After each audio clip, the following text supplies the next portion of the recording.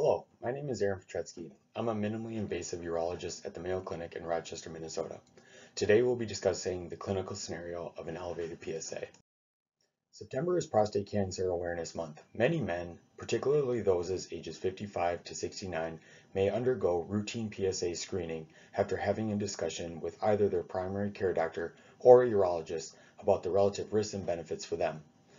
PSA is a protein that is made by the prostate and may be elevated under a number of clinical scenarios. Prostate cancer is just one of them. There are normal values of PSA for each age group of men. If a man has an elevated PSA, a physician will counsel the patient about some of the potential options to further evaluate this PSA.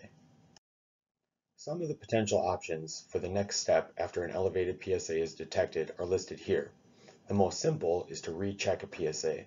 There are certainly cases where a PSA may be spuriously elevated.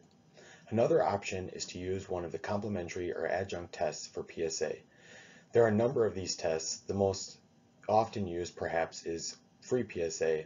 There are new and emerging biomarker tests which can also be helpful in some clinical scenarios. Finally, a urologist or a primary care doctor may recommend a prostate MRI. In the setting where we believe that an elevated PSA is a true value, we very often recommend an MRI. A prostate MRI is generally safe and delivers no radiation to a patient. If a radiologist interprets an MRI as not having any areas of the prostate that are concerning, there is a very high chance that that person will not have clinically significant prostate cancer. We estimate these chances to be approximately 85 to 95%. If the radiologist identifies a spot that is worrisome for prostate cancer on the MRI, a biopsy may be recommended. These MRI images can then be fused with a real-time ultrasound in order to target this specific area of concern on a prostate biopsy. We generally recommend that men ages 55 to 69 undergo routine PSA screening for prostate cancer.